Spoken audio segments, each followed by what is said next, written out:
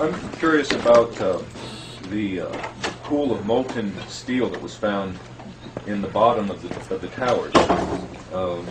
I am too. And Please tell me about it. Have you seen it?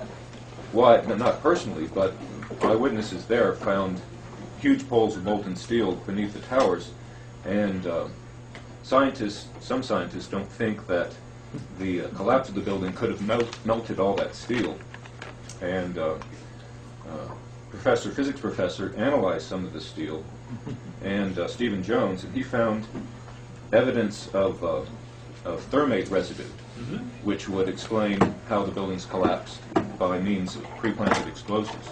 So, have you analyzed the steel for any of those residues? First of all, let's go back to your basic premise that there was a pool of molten steel.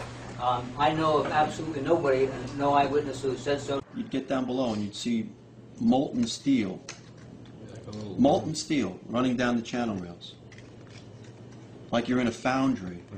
Yeah, like lava. Like it was lava from a volcano. The fires got very intense down there, and it actually melted beams where it was molten steel that was being dug out. It's this fused element of steel, molten steel and concrete and all of these things all fused by the heat into one single element. And almost like a chunk of lava from Kilauea or Iceland, where they're very sharp but breakable shards on the end here. This 8-ton steel I-beam is 6 inches thick. It was selected to be preserved for future generations for the near-perfect horseshoe-like bend formed during the collapse. I found it hard to believe that it actually bent because of the size of it and how there's no cracks in the iron. It bent without almost a single crack in it. It takes thousands of degrees to bend steel like this. Typically you'd have buckling and tearing on the tension side, but there's no buckling at all. You saw steel, some of the thickest steel I've ever seen, bent like a pretzel. And you just couldn't imagine the force that took. Where the grapplers were pulling stuff out, big sections of iron that were literally on fire on the other end. They would hit the air and burst into flames, which was pretty spooky to see. There was even a point where you would create an air pocket by moving steel, fueling the fires underground, would ignite cars, and cars would just blow up. But, you know, these underground fires were just like the fires of hell. This is how it's been since day one. Oh, it's unbelievable. And this is 6 weeks later, almost 6 weeks later. And as we get closer to the center of this, it gets hotter and hotter. It's probably 1,500 degrees. We've had some small windows into what we thought was a core at some point, and it looked like an oven. You know, it was just roaring inside. And it was just a bright reddish orange color. See that stuff he's pulling out? What was that, Chief? We're gonna hold off on the water. See the stuff he's pulling out? Yeah. It's red hot. If we hit it too much steam, you won't be able to see what he's doing. Great. You see how this debris is still smoking? That's from the fires that are still burning. 8 weeks later, we still got fires burning. Every now and then, one of the pieces of equipment will dig in, they'll open up a small area, the oxygen will rush in, and you'll get this plume of brown, black smoke coming up. That's because that fire just got more oxygen.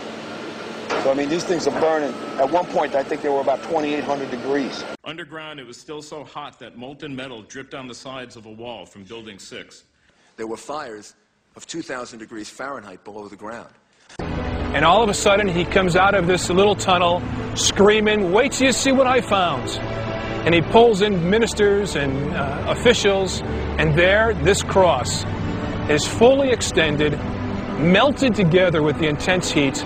The two beams were never initially part of the same structure. Heat literally melted them together. And the piece of metal that's draped over was molten metal that had literally fallen over one of the arms. Steel-toed boots is one of the biggest things. Steel-toed boots? Steel-toed boots. Out still on the rubble, it's still, I believe, 1,100 degrees. The guy's boots just melt within a few hours. It was literally steaming. Your boots would melt in certain areas. That's how hot it was. The steel was coming out red in certain areas from the first couple of weeks at least. Go back to your basic premise that there was a pool of molten steel. I know of absolutely nobody, and no eyewitness who said so, nobody who's produced it. I was on the site, I was on the steel yards, so I don't know that that's so. There's video of it. Melted around 2,600 degrees Fahrenheit. I think it's probably pretty difficult to get that kind of temperatures in a fire. So I don't know the basis. I can't address your question if I don't know the basis. Well, NASA pictures, thermal images showed those sorts of temperatures in the basement. Would you send them to me? Okay. My name is Mark, and I'm the individual who was questioning Dr. Gross, and he asked me to email to him those thermal images. When I approached him after his talk to get his email address for that purpose, he refused to provide it to me. I think this is important because it reveals the attitude of the NIST investigators, which is one of willful ignorance of what really happened on 9/11.